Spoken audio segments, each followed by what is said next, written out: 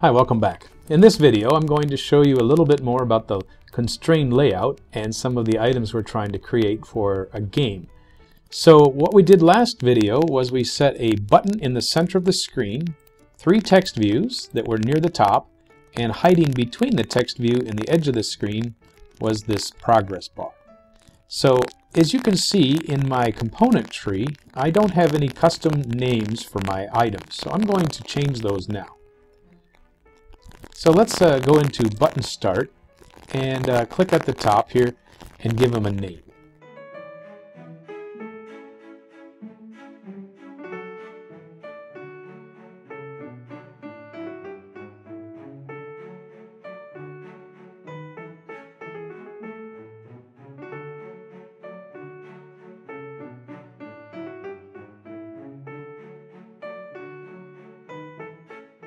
The second one, which is actually on the right side, is going to be for the text view score. So TV score. The third one, which is the center, we're going to call him TV, and this is where we're going to display the questions. So we'll call him text view underscore questions. So now you can see that we have new names in all of our components.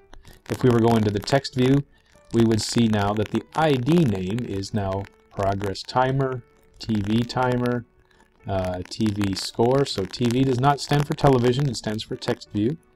And then the other one is TV questions. So now the next step is I'm going to put in a grid where I can put in 4 buttons.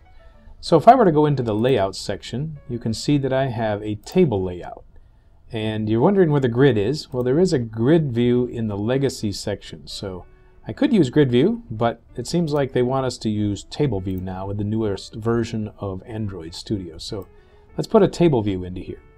So we drag it in, and now I want the table view to be beneath these 4 text buttons and about square. So let's do the first of all the constraints. So I'm going to drag this to the left side, and then I'm going to drag the other to the right side. And the top view should touch the text view. So let's see if I can get that right. Doesn't look like I got it right. So let's go into the text editor and see what happens. So we got this table layout. The constraint, let's see what we got here.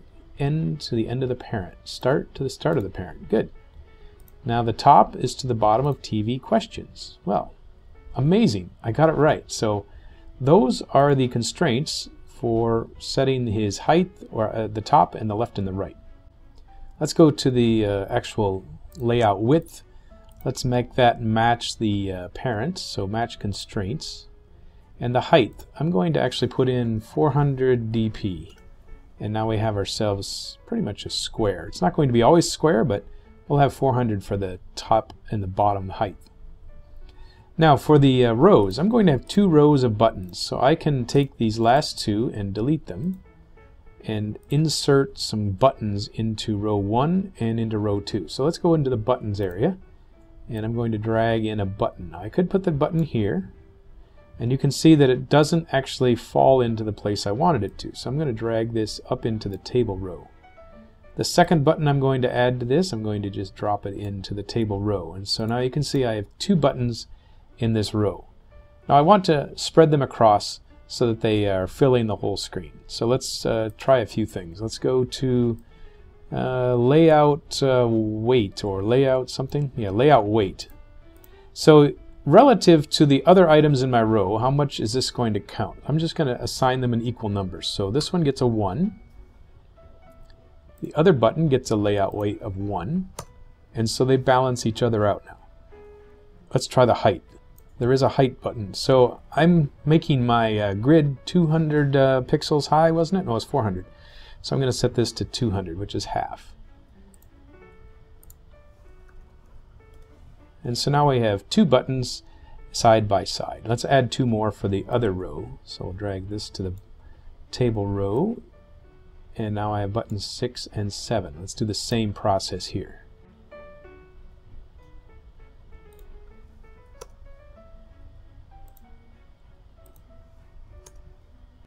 So these are going to be the answers to the quiz. So let's rename these buttons so that they can be programmed in Java later. So for button 5, I'm going to rename him as BTN, and we'll call it answer 0. So I've renamed them all as answer 0, 1, 2, and 3. Now finally at the bottom of my screen I want to have a message box so I can tell the user if he got a right answer or tell him a good score. So that would be another text view. So let's take a text view item and drop it here.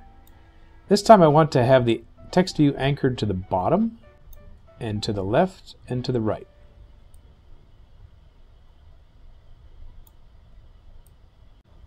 So let's also change his text size so we can see it nicely. Let's check the text and find out if this was indeed what I intended. So the text view has been constrained to the bottom of the parent, the end of the parent, and start to the start of the parent. So that looks pretty good. Now in the original design of my program, I had a nice color scheme. Where did I get these colors? Let's take a look at some artistic help. I've got a website called Flat UI Colors. Let's take a look through here. You can see that they have a whole bunch of palettes of colors that they think are nice. So I'm looking for something in this little bit muted range. Let's go into the German palette and see what we can do there. So if I wanted to use these 4 different hues of bluish green, I could just say copy this, and it told me that I copied a text hexadecimal code. So let's go into the button color here and see if we can use that. So where was the background color? I'm going to paste in that value that I pressed. Oh, now I have a nice blue color. Let's switch back and do the next one. So I'm going to copy, and let's go into the next button and tell it that background color.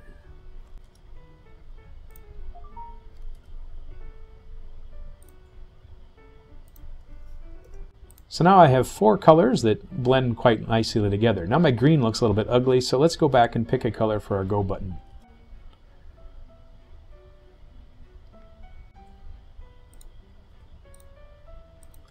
It's difficult. Why can't I paste my green Go button? I could always just come over to here and click it, and then I can come back into the colors. And so now I have 4 colors plus a green, and I'll trust the artist to make sure that those were what they thought blended well together.